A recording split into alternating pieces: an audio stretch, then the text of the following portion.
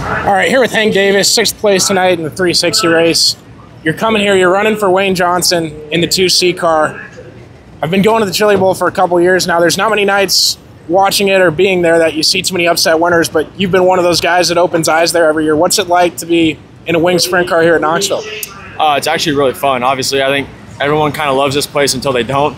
It's so hard, but Wayne, man, he's just got really good stuff around here, and that's honestly, the car probably carries me 98% of the time. We'll give myself 2%. But no, you got the stuff figured out, and we haven't been too great here, honestly, the past couple times we've been here, but tonight was definitely a big step, going 15th to 6th there. Had 5th for a minute, but you know, some guy named Sunshine went by me and Randall, so not too mad about it. This is a really good tune-up for the 360 deal, and I don't know, hopefully we got some speed there and maybe we can make something happen.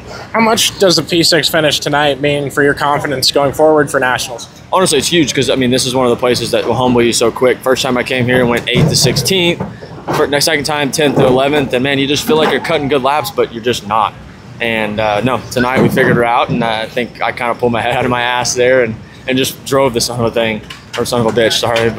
And yeah, so I don't know. Wayne's got this thing rolling, and then I think we're going to run Tuesday at Bloomfield, and we'll come back to the 360s and see if we can't tear it up.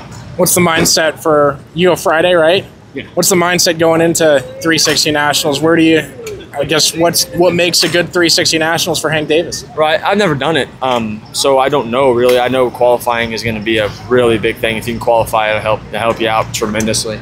But no, I think honestly, I may be far-fetched to some, but I want to make the feature. I mean, I think that's why we all come here at least. Just at least make the feature, just burn some laps and see where we fare out. We need people to do Infield Beers videos each night with us, so you're on the list. We'll be looking out for you. All right, sweet, we'll be there.